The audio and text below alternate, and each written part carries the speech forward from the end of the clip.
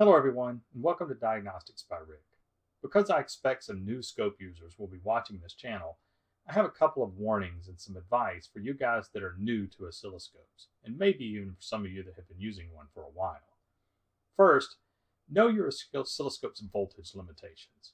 If you open your new Pico and decide to look at the voltage from a wall outlet, you might just have bought yourself a very expensive wheel chalk. It's been done before.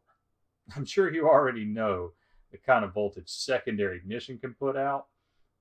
But what about primary ignition? Do you know that the control side of an ignition coil can hit hundreds of volts? Don't do that to your scope. Attenuators are available so that you can connect higher voltage circuits safely to your oscilloscope if you need to. I know that an automotive tech's nature is to throw away the manual and try and figure out things on your own. We tend to just build things without instruction manuals. Don't do this with your new scope. You need to understand how your scope works so you don't break it.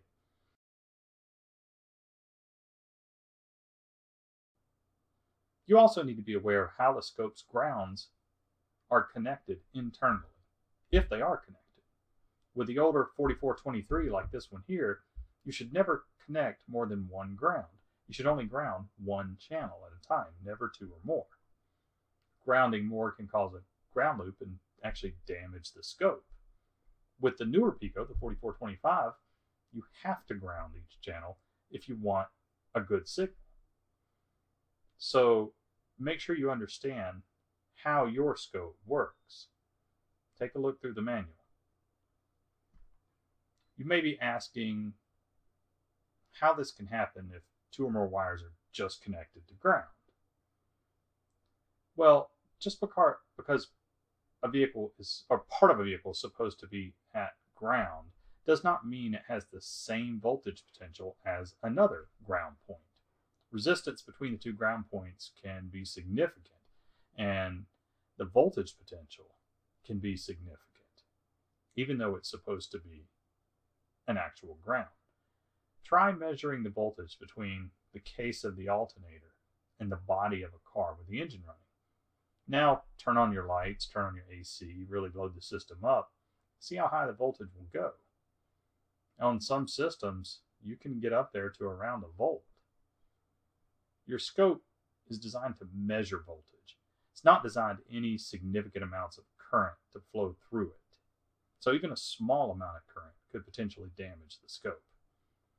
If you tried to ground both channels to the same place, you could still inadvertently put the two connections in places with different voltage potential. Let's say you attached them both to a bracket, but you inadvertently attached one of them to the bracket and one to the bolt holding the bracket.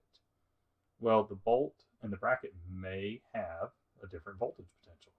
So just know your scope and know how you're supposed to ground it. If it says only ground one channel, only ground one channel. That's all you need. If it says you have to ground each channel individually, then you need to do that. Treat your scope nicely, and it will do the same to you.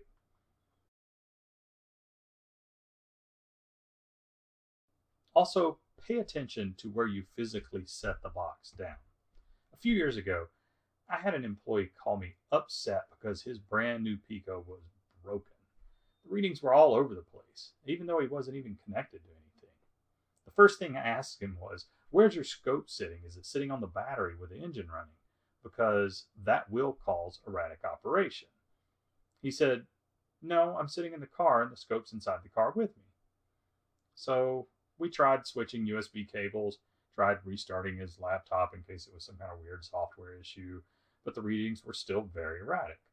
So I finally went back to, where exactly is the scope sitting? He said, it's in the passenger floor. I said, directly on the floor?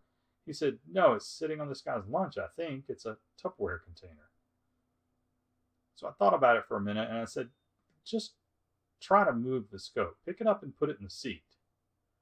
Instantly the problem was fixed. Incredulously, he said, how did that fix it? Well, he opened up the Tupperware container. It was full of about 5 pounds of magnets.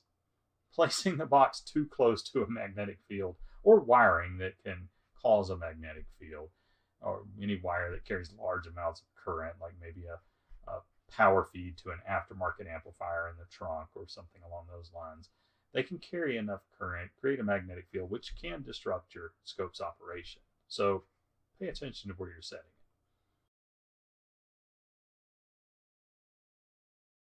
Some of the best advice I can give is don't start using your oscilloscope on a broken vehicle.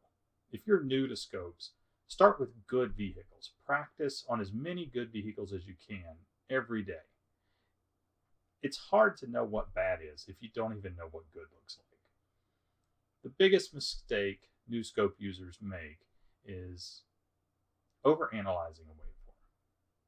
In the beginning, you only need to be looking for gross errors. In time, with experience and a lot of practice, you'll learn to pick up on the smaller details.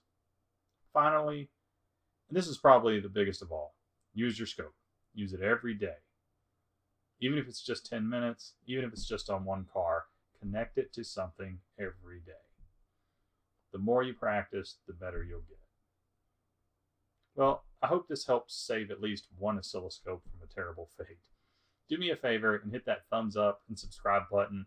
Also, if you'd like to support this channel, visit my Patreon. The link is in the description below. Thanks, everyone, and have a great day.